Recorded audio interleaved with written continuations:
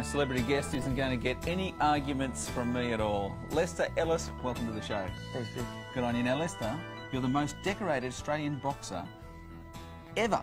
Is that right? Well, Geoff, I broke the record about 10 weeks ago in Queensland. I won my 5th world title in the junior middleweight division. Yeah. The IBO world title. I won it over 12 hard rounds against an American. Yeah.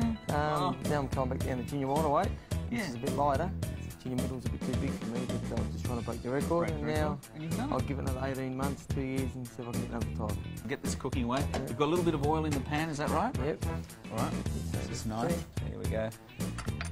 Okay, now, the way you eat before a fight, I'm talking, say, the months leading into it, as opposed to, you know, your standard sort of eating pattern, is it that different? And how does it coordinate with your exercise program? Well, when I'm on a diet, I train twice a day. I run an hour in the morning, I eat 1,000 calories per day, and I do an hour in the evening. When I'm not on, like when I've got 2 weeks break or 3 weeks break, I eat about 10,000 calories. Do you really? You really pack them in? I love bacon, eggs, I love grease. Yeah? Do you really? Yeah, it's a good movie. I think you love what you can't have, and I love all the greases and the chops and the chocolates and the biggies and the coffees. Yeah, there's no question about it. There's a lot of flavour in that.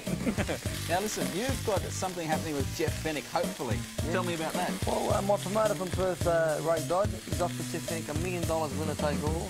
He hasn't accepted it as yet. He's knocked it back once or twice, but hopefully in the next 6 weeks after he has this fight, his hands are all right and he wants to fight. So in other words, great money. That's it. So you two get in the ring, into the fight, the winner takes $1 million, and the loser gets nothing. That's it. And I'll be the winner. Yeah, is that right?